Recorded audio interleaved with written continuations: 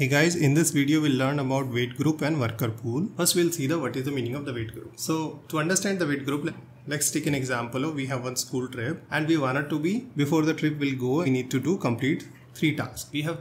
The teacher is actually suppose the main program. It assigns the 3 tasks to the 3 students. The teacher want all 3 tasks should be completed before the school trip planned. So we are planning a school trip over here, and before this one school trip is ready, we want exactly 3 tasks should be done, and till the time we need to wait it. So to wait it, actually in Go language we have wait group, and that is actually coming into sync package. Total how many tasks we have? We have 3 tasks. So I'm adding over here 3. So how many tasks we added over here, how many wait group we have, that much we need to be call the done functions. So over here it will hold it till the time all 3 statements should be done. To simulate, suppose Arjun is taking 2 second time to complete his task and to arranging the snacks. Another one is the Priya is taking the 3 second to plan the transportations. Another one is the Rahul task is to plan the activity, and he is taking 1 second only. So the main program will wait, or we can say school trip need to wait till the time all the tasks should be done.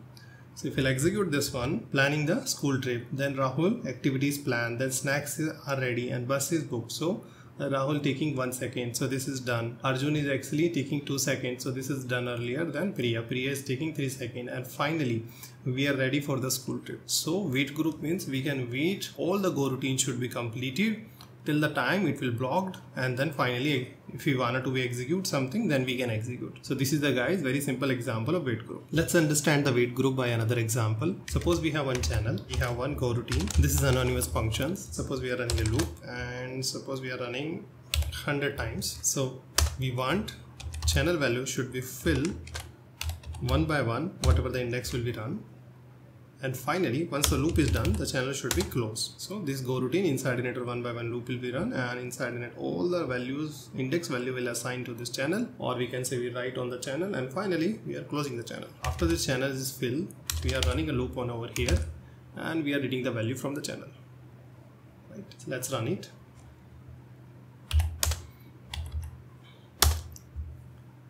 So we can see all the value we got it over here. Right. So next thing is, suppose in this loop we have some work, and that work is 100 times we need to do. Every work is taking some time. So to simulate the work, I'm making it over here, suppose one job, and this is taking 1 second job. It in a random number between 0 to 100. So this function value we will get it over here, and this result we will assign into the result. Okay, let's run it. So now every job it will take 1 second pause, and after that result will become, finally this loop will be run. After that it will close the channel. So let's run it. So we can see output is coming after 1 second. Now we need to make it to efficient. So to make the efficient the program, we will use the wait group. This is our wait group, and in wait group we will add the number of tasks, and this will add 1 by 1. So how many times it will run? 100. So 100 of the job will be assigned to this one. We want till the time the loop will be work, it should be wait. So it should wait, and after that channel should be closed. Next thing is this job also we wanted to put in a go routine. So go functions, and we'll wrap inside it, and this is also self-invoke functions. So now this is also one of the go routine, and it will take 1 second exactly till the time how many go routine it will created? 100 go routine. And definitely we know that go routine is never wait. It will move into next go routine, next go routine. How much one go routine is taking? How much time it? 1 second. So in 100 to run it, how much time it will take? 1 second only. Not 100 seconds, because every go routine is now individually will run it. Okay, let's run it. We make it to June. So we can see, let's run it.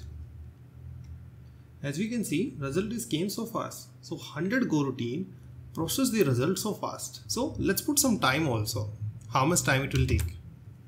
Over here, this is the start time, and below we need to get the remaining time. This is the how much time it will take. Let's run it again. We can see it will take 1 second only. So that is the power of wait group. Let's move on the next topic, guys. Worker pool. So the next part is worker pool. So as we can see in the diagram, we have the number of the job, and these job will be processed through the buffer channel. As we know, buffer channel means it has some capacity.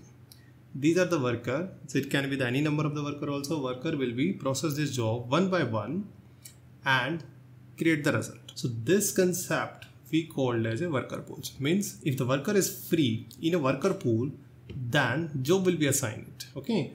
So till the time job need to wait. So once the worker is free, then actually we will assign this task to the worker, kindly do it, and worker will do and their task will be done. So there is no such a keyword like the wait group. This is actually completely a pattern. There we are creating a worker and we are assigning the job to worker. So let's see the practical. So first we will create the task structure. So whatever the task or whatever the job we need to do, what kind of data it will hold it. So it has the ID and name. Okay.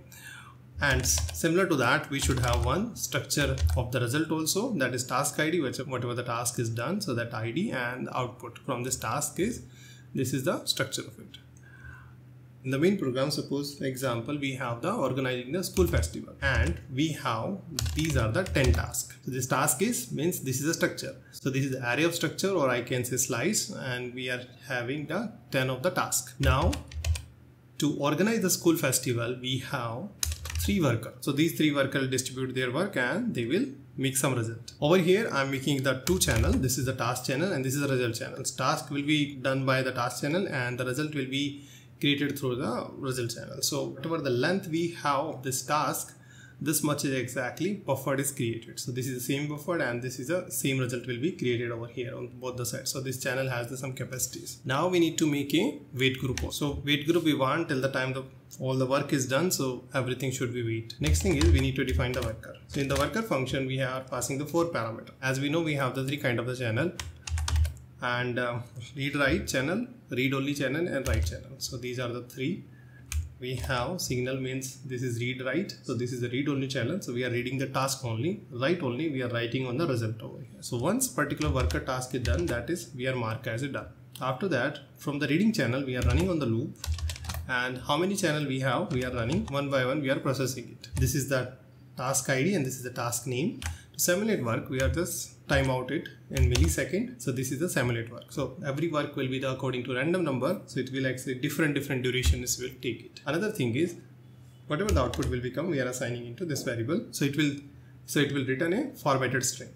Finally, whatever the formatted string we have, we are actually assigned to the output result. So this is the result, and this result, and this is the output will become, and this is the task ID, whatever the task ID we are processing. So this is our worker. Next thing is, in main program we need to start the worker pool. So over here, number of the workers means 3 worker we have, and 3 worker we are giving this work to them. This is the work you need to do. This is a 1 by 1 worker ID, that is goes to there. This is worker ID, and task chain is, this is this task, this is result, and this is the wait group. So this is 1 by 1. So how many worker we have? 3 workers. So one process is done. If this function is done, so that it's marked as a done over here, right?